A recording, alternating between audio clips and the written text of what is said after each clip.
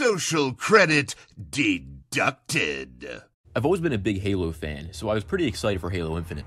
It was fun at first, but due to its extreme lack of content, I feel like it's had a pretty disappointing run so far, so I've reverted back to the old Halo games.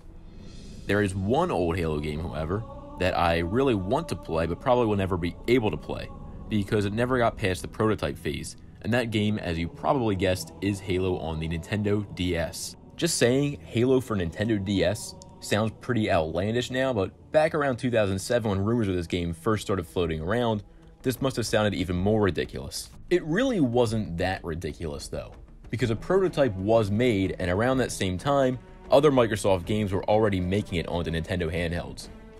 Rareware, which has been owned by Microsoft for nearly 20 years now, put out several games on the Game Boy Advance, including Banjo-Kazooie, Grunty's Revenge, Saber Wolf, and Banjo Pilot. Later on, once the DS came out, Rare released Viva Piñata Pocket Paradise in 2008. This one was a spin-off of the Viva Piñata Xbox games and was Rare's only game on the DS. But there were several other games from companies owned by Microsoft that were also released on the DS, like Zoo Tycoon and Age of Empires. So clearly Microsoft wasn't totally afraid of publishing games on Nintendo handhelds, as they didn't have any of their own handhelds, and also the DS and Game Boy sold like crazy, so it would just make sense to want to have some games on them. After Halo 2 released in 2004, right before the original DS released, rumors surfaced that Halo would appear on the Game Boy Advance. Microsoft dismissed these rumors, so a new rumor surfaced that Halo would appear on the very short-lived Tiger handheld, the Gizmondo. Microsoft dismissed these rumors again. I do actually remember playing some Flash games in the 2000s, like these little Halo side-scroller games claiming to be this GBA project or Gizmondo project or whatever that got cancelled, but obviously that was just fake. But even though Microsoft dismissed these rumors twice, it wouldn't be long before they would start back up. The Gizmondo had been discontinued and the Game Boy Advance was on its last leg, with Nintendo's DS taking its place as the best-selling handheld console. So, the portable Halo game rumor had now moved to the DS. These rumors, as far as I can tell, were never really dismissed by Microsoft. They were never confirmed, but they never outright stated that the rumors were false. It was then, on January 4th, 2007, that Matt Casamassina of IGN claimed that not only were the rumors true, but he had actually played the game. Later that year, Bungie employees Frank O'Connor and Brian Gerard would state in an interview, "It's very likely that somebody at some point in time created a prototype and tried to pitch it," which is probably what Casamassina is talking about. But there has never been an officially funded or sanctioned development of any sort of Halo DS game. And they were pretty much right. This prototype did in fact exist, but it wasn't made by Bungie or Microsoft.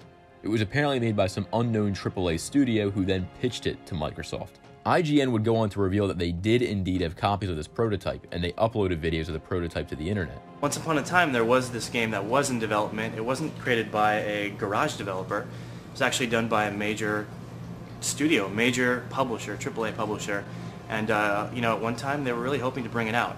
Unfortunately, for reasons we can't discuss, it never came to be. Obviously, you're not playing it right now. However, we are. Yeah, and, we figured there was a lot of doubt about this game, whether or not it really existed. And we figured what better way to, shed some light on that than just to show it to you.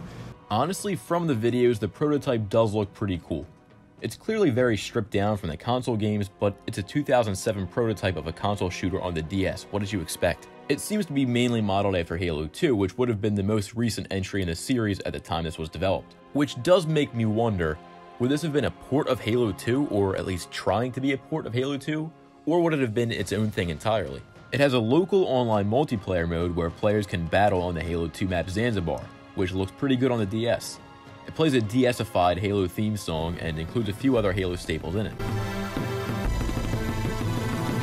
The players all seem to play as a Master Chief looking Spartan character and spawn in with an SMG, just like Halo 2. You can also pick up the plasma rifle though, and as you can see here, you can even dual wield. 343 should take notes.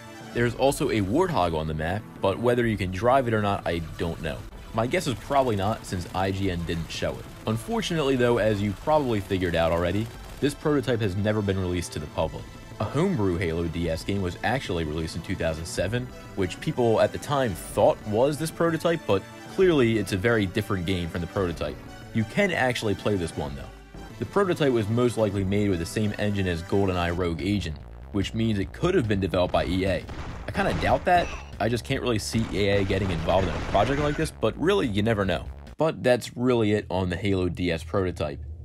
For some reason, Microsoft seems to have rejected the pitch before anything else could really happen. Some sources claim that Microsoft tried to pick it up, but couldn't due to publishing reasons, but I don't really know about that. The official story ends as soon as IGN posts those videos, so really anything could have happened behind the scenes and we might not ever find out. I do really hope that someday the ROM gets dumped online because I think it would be really cool to try this game. But thanks for watching, you should subscribe.